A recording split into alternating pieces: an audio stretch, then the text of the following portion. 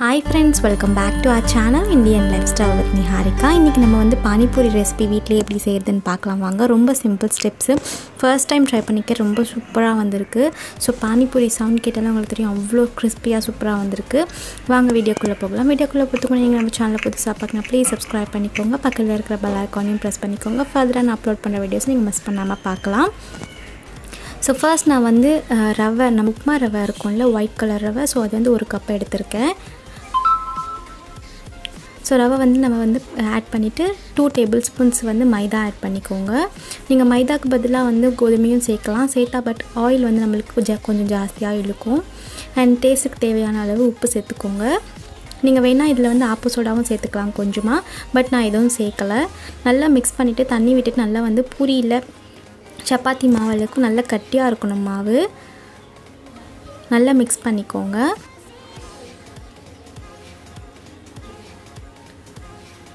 நல்லா mix பண்ணிட்டு ஒரு 30 மினிட்ஸ் ஒரு half an hour அந்த மாதிரி நம்ம வந்து இத மூடி வச்சு அப்படியே ஓரமா வச்சிடலாம். இப்போ வந்து நம்ம வந்து உருளைக்கிழங்கு எடுத்துக்கலாம். நான் வந்து பெரிய சைஸ் உருளைக்கிழங்கு 2 உருளைக்கிழங்கு எடுத்துர்க்கேன். சோ நான் தோல் எல்லாம் நீக்கிட்டு இந்த மாதிரி கட் பண்ணிட்டு நான் வந்து குக்கர்ல போட்டு 2 விசில் வெச்சிர போறேன். வெச்சா நமக்கு வந்து பாயில் ஆயிடும் உடனே உருளைக்கிழங்கு.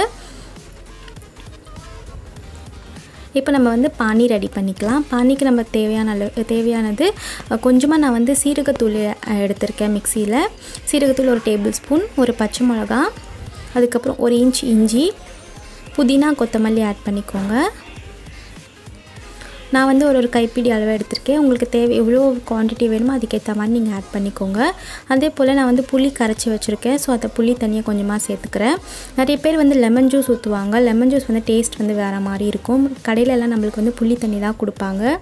நான் புளி வந்து ஆட் பண்ணிட்டு நல்லா நைஸா அரைச்சுக்கோங்க இத. and அதே போல தேவையான அளவு உப்பு ஆட் பண்ணிக்கோங்க. கொஞ்சமா ஃபர்ஸ்ட் ஆட் பண்ணிக்கோங்க. அதுக்கு அப்புறம் டேஸ்ட் பார்த்து நம்ம வந்து வேணா வந்து சேர்த்துக்கலாம். இப்போ வந்து நம்ம அரைச்சது இந்த மாதிரி ஃபில்டர் பண்ணிக்கலாம். ஃபில்டர் பண்ணிட்டோம்னா நமக்கு தண்ணி வந்து கிளியரா இருக்கும். ஃபில்டர் பண்ணிட்டு நமக்கு எவ்வளவு தண்ணி அதுல தேவைப்படுதோ அந்த டேஸ்ட்க்கு ஏத்த மாதிரி நம்ம தண்ணி ஆட் பண்ணிக்கலாம். அதே போல புளிப்பதெல்லாம் கூட நம்ம வந்து ஆட் பண்ணிக்கலாம். சோ இந்த வேஸ்ட் எல்லாம் எடுத்துருங்க. இதுல வந்து நமக்கு தேவையான அளவு உப்பு சேர்த்துக்கோங்க. இப்போ டேஸ்ட் பார்த்துட்டு உப்பு சோ காரம் எல்லாமே நீங்க வந்து செக் பண்ணிட்டு ஆட் பண்ணிக்கோங்க. இப்போ நான் வந்து உப்பு இல்ல கம்மியா இருக்கு. சோ அதனால உப்பு ஆட் பண்ணிட்டு அதே போல சாட் மசாலா 1 டேபிள்ஸ்பூன் ஆட் பண்றேன். நீங்க வந்து ஆம்ச்சூர் பவுடர் இருந்தாலும் ஆம்ச்சூர் பவுடர் ஆட் பண்ணிக்கலாம். சாட் மசாலா 1 டேபிள்ஸ்பூன் ஆட் பண்ணிட்டு நல்லா mix பண்ணிக்கோங்க.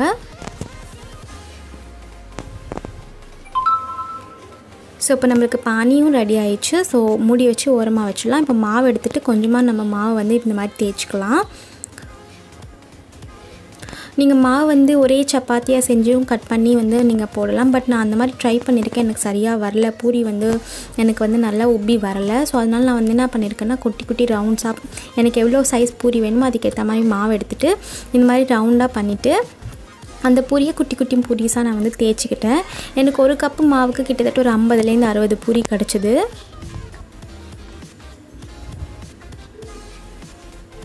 இந்த மாதிரி குட்டி குட்டியா செஞ்சுட்டு இந்த மாதிரி பூரி நான் ஆல்ரெடி ஒன்னு போட்டு பார்த்தேன். சோ எப்படி இருக்கு டெஸ்ட் பண்ணேன். சோ கரெக்ட்டா வந்திருக்கு. சோ அதனால நான் இந்த மெத்தட் ஃபாலோ பண்ணேன்.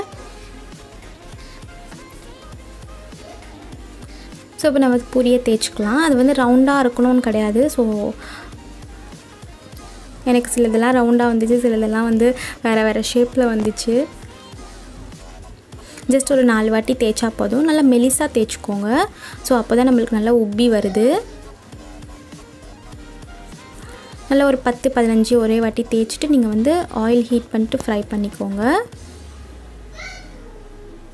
ஒரு பேட்ச் செஞ்சு வச்சிட்டு ஃப்ரை பண்ணிக்கலாம்.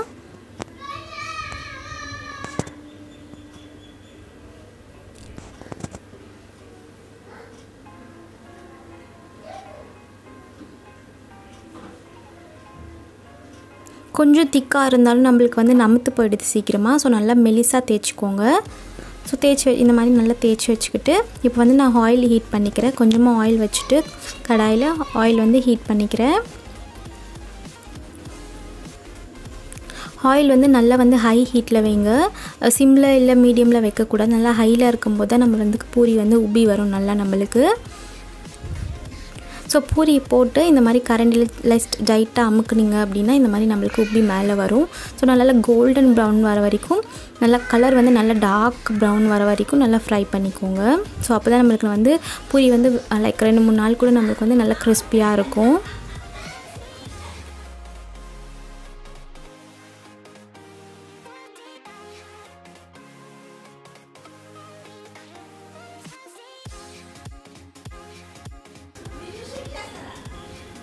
ஸோ நல்லா இந்த மாதிரி கோல்டன் ப்ரௌனாக ஃப்ரை பண்ணிவிட்டு நம்ம எடுத்து வச்சிடலாம். கொஞ்சம் குட்டி குட்டி சைஸாக பண்ணிக்கோங்க, ஏன்னா நம்மளுக்கு வந்து அப்போ தான் சாப்பிட வந்து நல்லா ஈஸியாக இருக்கும், கம்ஃபர்டபுளாக இருக்கும். நல்லா பெரிய பூரினாலும் நம்மளுக்கு வாய்க்குள்ளே போகிறதுக்கு கஷ்டமாக இருக்கும். ஸோ எடுத்து வச்சு அடுத்த பேட்ச் நான் வந்து குட்டி கடாயாக வச்சதுனால எனக்கு வந்து 3 நான் வந்து ஃப்ரை பண்ணிகிட்ருந்தேன். நம்மளுக்கு டைம் எடுக்கிறதே இது மட்டும்தான், பூரி செஞ்சு வறுக்கிறது தான் டைம், மற்றது எல்லாமே நம்ம வந்து டக்குன்னு செஞ்சுக்கலாம்.